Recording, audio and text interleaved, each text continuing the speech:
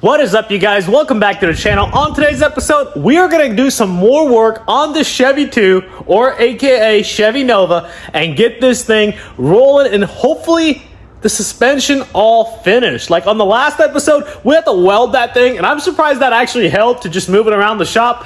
But I mean, it's still, everything was still cambered in and everything. But I want to go ahead, throw that all together. All the parts have arrived. We got it back in, and hopefully everything goes well. Let's go ahead and see if everything lines up as far as the suspension goes and see how this thing goes back and forward under the proper suspension specs.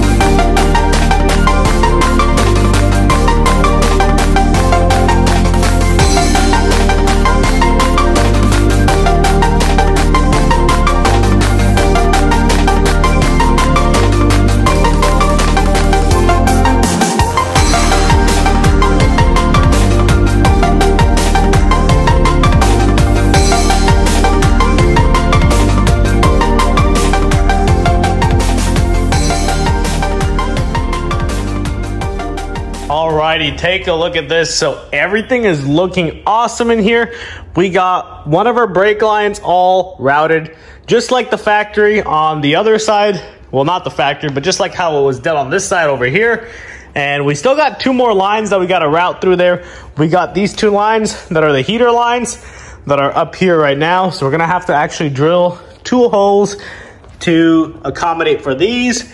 And then we also have to transfer those holes that hold this tank right here, like looks like a breather tank, or honestly I'm not sure what it is. Yeah, it looks like a breather tank, and they've got one on this side and one on this side, so it'll mount right there, and this one will mount right here, which is already mounted. So we got to replicate this side to that side over there.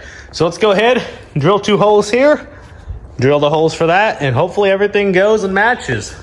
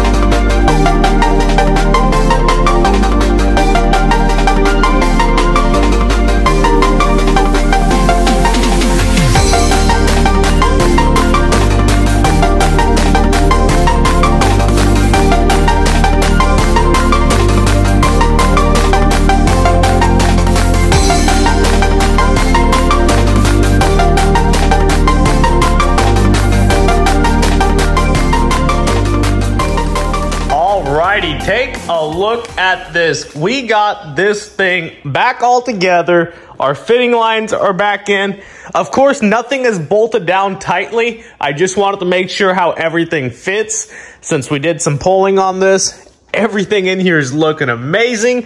Just like before, you know, it looked like, well, before it looked like this. I'm talking about this side before.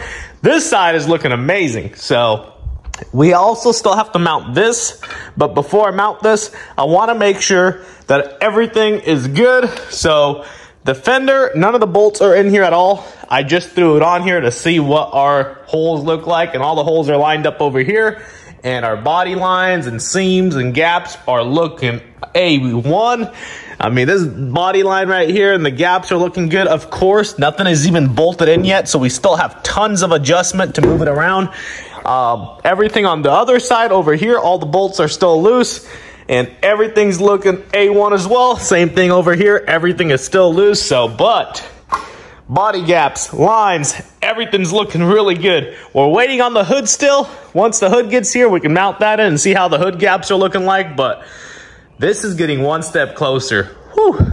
Check out what just came in the mail, and there is our Tesla Model S 2013, and this right here is our water pump that actually mounts and sits just like this old one used to, and the old one, as you can see, right next to each other is very identical. As you guys remember, we did do a cross-reference on our part numbers. There's that. This has a 4-pin. That also has a 4-pin. Same design down here. Same design down here. Same little corner there. Everything looks identical. So we're going to go ahead and swap this out and get this thing installed.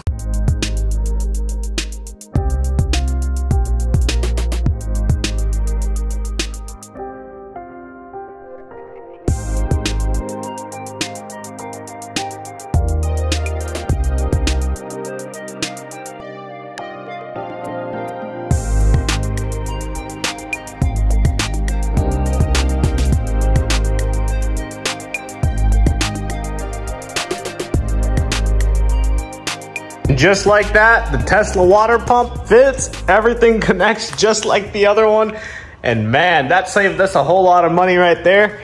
Everything on that thing is identical, including the part number, the connectors, and everything else. All the hoses went on perfectly. These little heat shrink hoses, they are expensive as compared to your traditional clamps, but they just look so much better. And the cool thing is they always, when the hoses heat up, they keep tightening themselves tighter and tighter as their shrink wrap hose clamps, I guess. So I've never seen anything like that before. First time seeing this. Now we're gonna have to go ahead and see what we got in stock so we can go ahead and throw some more stuff at this, because this is overall a huge project. So whatever parts are coming in, we're going at it and doing it piece by piece. So the next thing we gotta actually do is go ahead and remove this windshield. Now, I've never removed the windshield in my life before at all, but the chrome trim on it was kind of damaged, so I decided to play around with it. I already got new trim moldings, so you can kind of see how it's dented up there.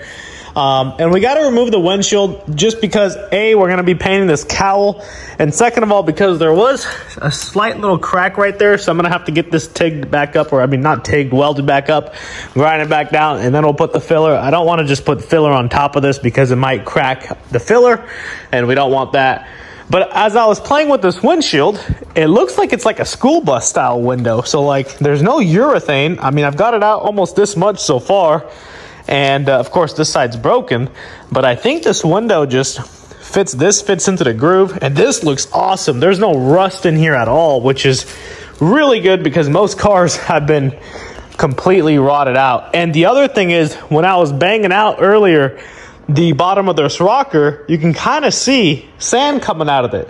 And also when I was banging on it down here, there's also sand down here. So the cool thing is, this is sand, like media sand. So the whole car has been sandblasted, which probably speaks for this, rotisserie, restoration type thing.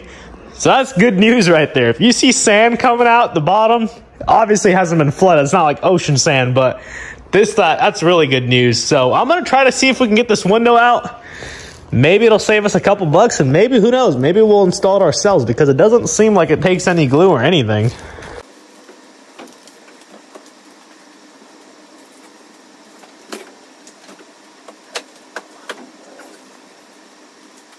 Well, look at that. We got the front windshield out of the car, and man, that was a really easy process.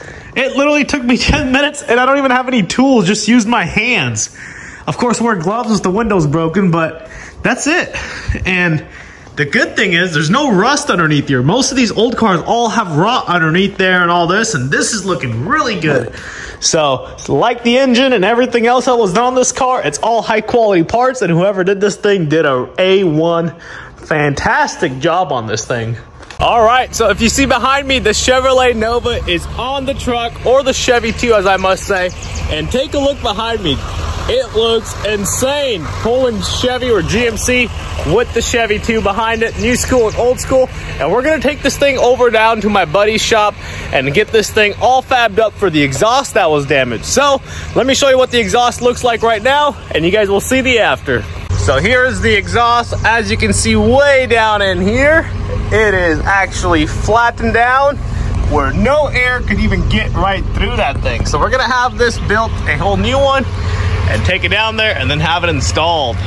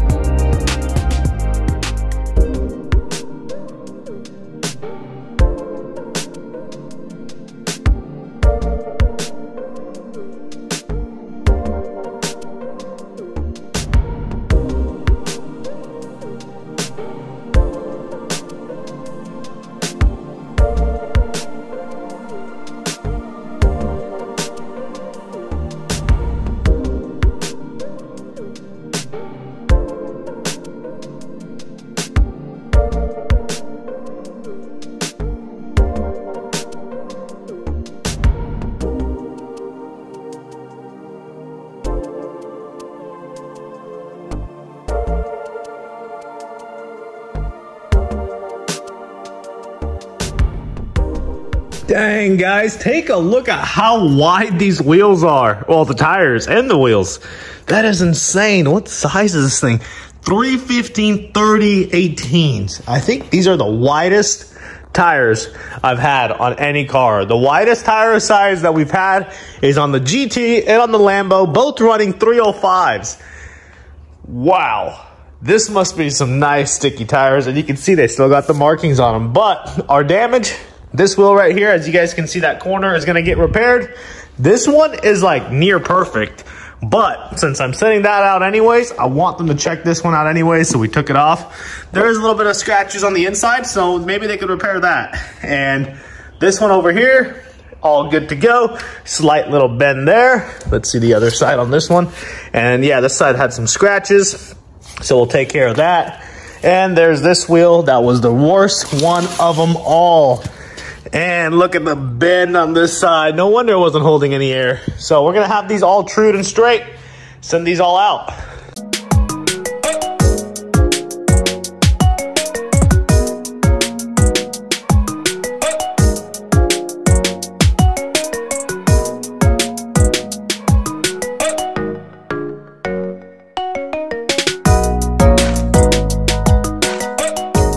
Well, see, I knew this thing was gonna come in clutch at one point. We got all the wheels loaded on this golf cart, and actually this thing has been more useful than any other thing we've been using.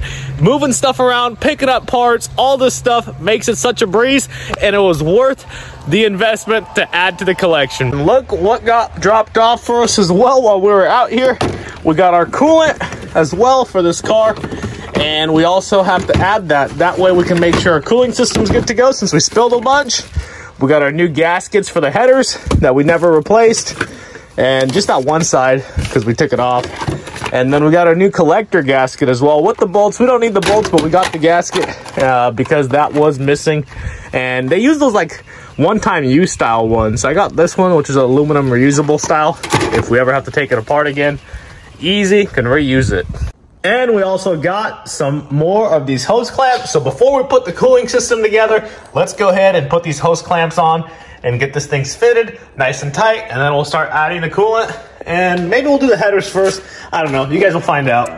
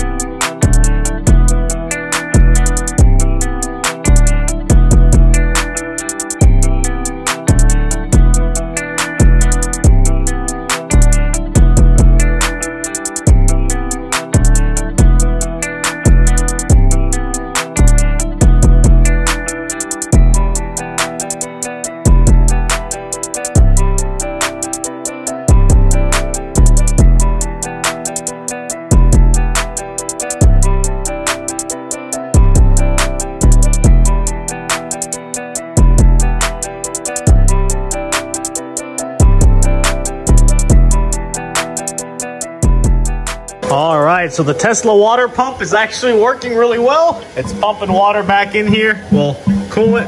It's trying to get all the air out right now, but you can kind of see it coming in and out. So we're gonna keep filling this up till it bleeds it through. We just got the key on the on position. We're gonna fill up our coolant. The radiator's good, just that lift, and we'll crank this thing up.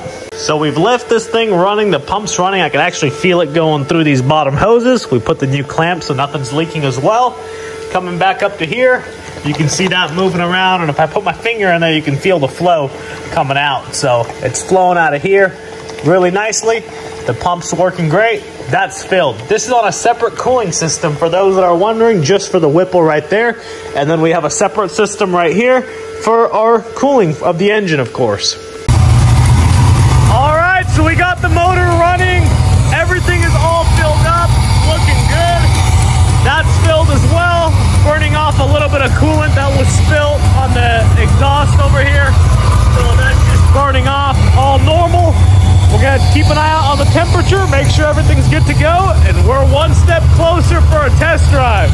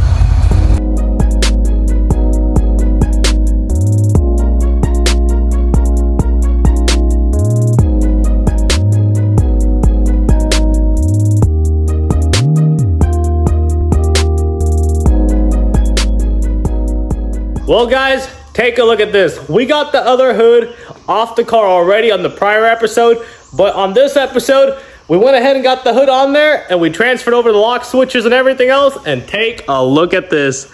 This thing fits really nicely. Now keep in mind, none of the gaps on the fenders are even set. The only thing I've tightened is that top bolt up here on the corner and the bottom one over there, so we can get the door gaps and everything else all situated. So we're playing around with that right now. None of this side to side movement is adjusted, so this will be loose and we can play around with it. And same thing with this side over here. Everything's loose, but we do have one slight issue, which is one of the reasons why I wanted to put the hood on there, to see if our hood hinge was bent. And this hood hinge was also sitting up just like this. As you can see, you can't push it down anymore, but it was sitting up just like this on the old hood, but we didn't know if it was because the old hood got hit just barely right there in the center. I'll show you guys what I mean.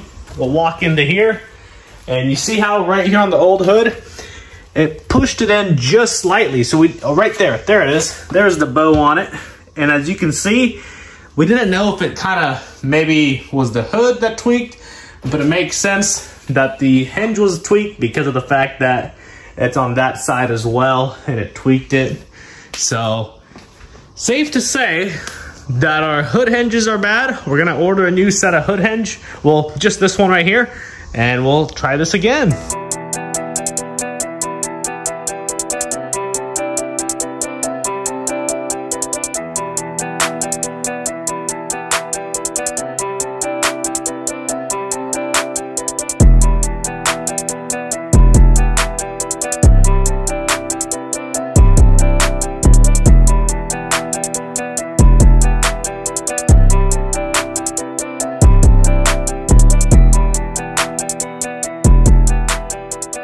Take a look behind me. The Chevy Nova or Chevy II is all fully assembled. We know exactly how it goes back together. We got all the bolts in the right places, and everything is lining up perfectly. Let me show you guys what it looks like. And everything is still loose, as you guys can see.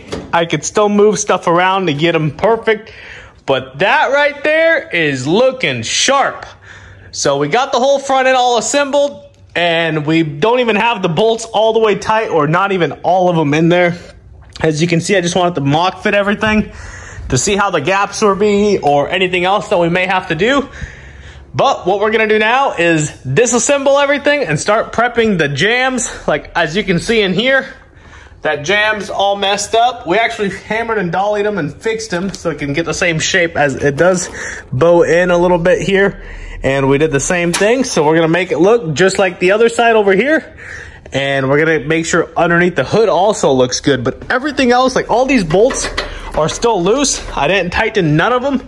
I didn't want to go through it, and I had to use a zip tie here on the bumper to kind of help me hold this bumper up right over here, so because I'm by myself. But we got them all anchored in. Everything's all good to go. Let's go ahead and pull this all back off. All this hard work for nothing. Well, it is for something, but let's pull it off and start prepping. Well, guys, the Chevy Nova is all good, or should I say Chevy 2. Everything on it lines up except for that side hood. And that is because of the hood hinge. As we showed you guys, the hood had a massive dinger right here in the corner. So I'm guessing when it pushed it, it tweaked the other side up just like this. And that's why this new hood's sticking up. And also the old hood was sticking up. Now on the other side of this car, everything on this thing is lining up sharp. The bumpers, the gaps. And keep in mind, these are not even final adjustments yet. We just wanted to make sure how everything fits. And now we're gonna be off to paint and body work and prep work. So on the next episode, guys, make sure you guys are subscribed because, you know, you guys will see when the video comes out. Make sure you guys like this video. Comment down below if you guys like this old school retro mod style build. And until then, guys, we'll catch you on the next one. Peace.